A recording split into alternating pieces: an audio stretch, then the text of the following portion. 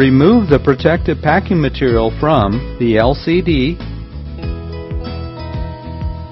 the card hopper,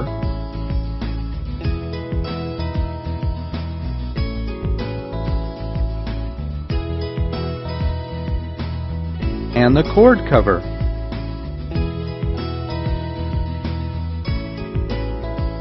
Open the printer lid. Insert the new ribbon cartridge in the printer.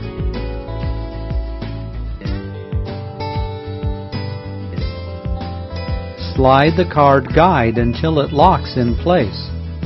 Set the card thickness adjustment to the thickness of the cards to be loaded. In this case, for 30 mil cards, hold the card stack by the edges. Place the card stack in the card feeder. Orientation for magnetic stripe cards.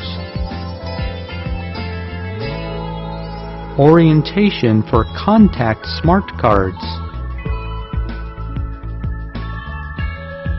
Close the printer lid. Connect power to the printer.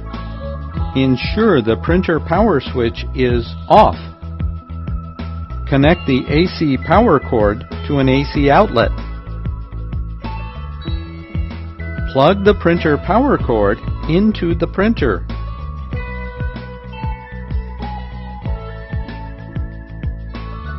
Connect a USB cable to the printer and then to the computer. Install the USB printer driver.